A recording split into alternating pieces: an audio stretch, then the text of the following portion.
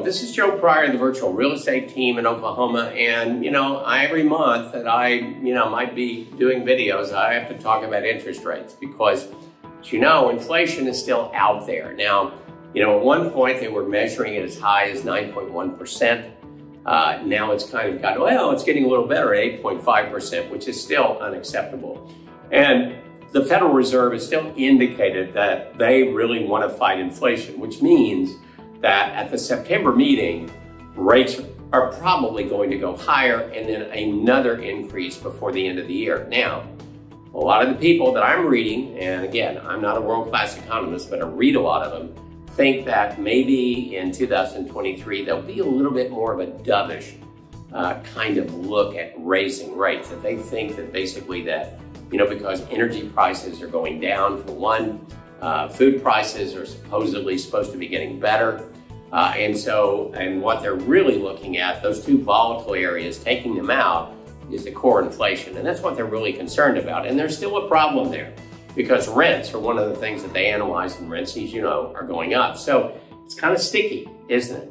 So here's the message. Right now, interest rates are higher. I mean, let's face it. When you get 2 and 3% interest rates, that was nuts. That was crazy. The only reason that you got that is because the economy was really, really bad, and that's a bad thing.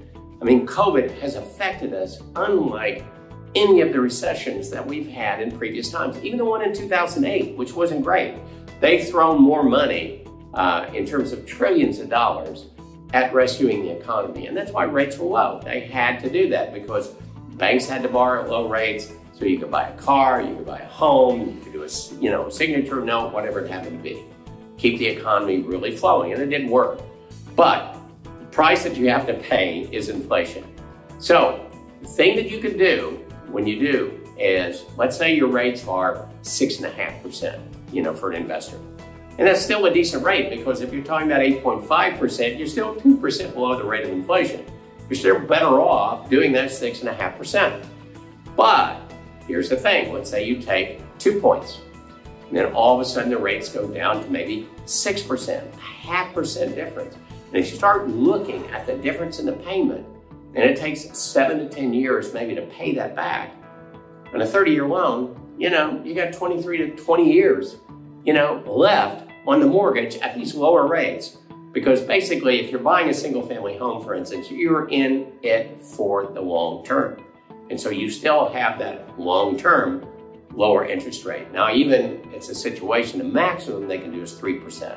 Now, I've seen rates as low as 5.5% on 20% down for investors, on that, and 4.875 on 25% down. So you can always get a lower rate on 25% down, but it's tax deductible, something that you ought to think about in terms of locking in a lower rate. If you can lock in as low as 5.5 and inflation is 8.5, you're making 3% on your money. It's a negative interest rate. I'm not saying this is right for all people. Maybe it does or it doesn't, but it does create a better cash flow situation.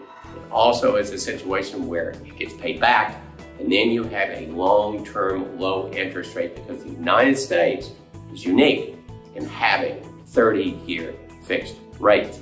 And in the long term, it's going to help build your wealth. So think about doing buy downs for interest rates.